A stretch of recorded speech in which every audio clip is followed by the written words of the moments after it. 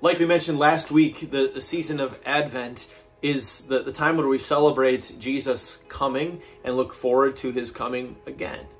In a way, it's looking back to the past and looking ahead to the future. In the past, we see this amazing impact that God made when he entered history.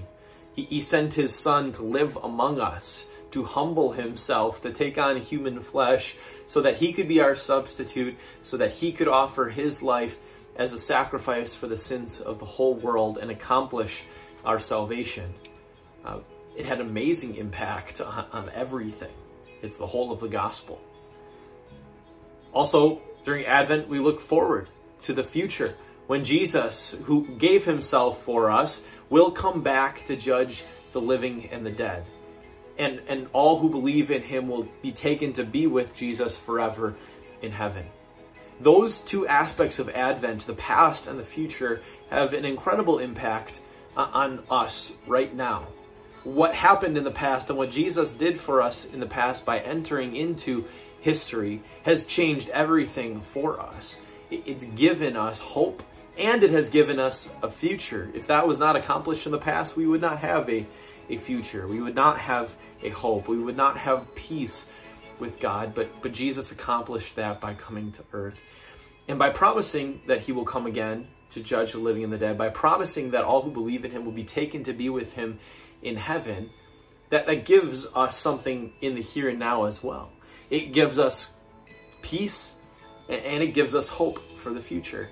Peace, knowing that no matter what happens in the future, we know how everything will end. We know where we will be when we die one day, and that gives us a hope that extends beyond this life.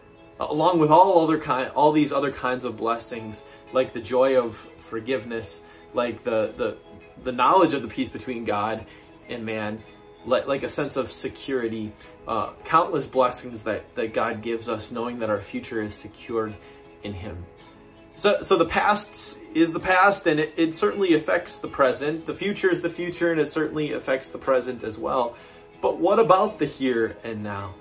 Is Advent just about looking back and looking forward?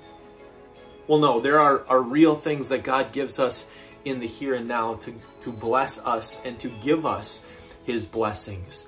And those things would be how God comes to us in the present. In the past, he came to us in the form of a humble little baby born of the Virgin Mary.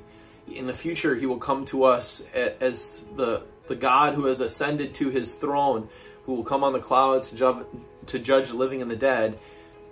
But in the present, God comes to us through where he has promised, his word, the gospel, and the sacraments, baptism and the Lord's Supper. He comes to us in the gospel and promises that his Holy Spirit will work through that gospel. He comes to us in baptism and says the Holy Spirit works through baptism and creates faith in our hearts, and that our bodies become temples of the Holy Spirit when we are baptized, that we are forgiven.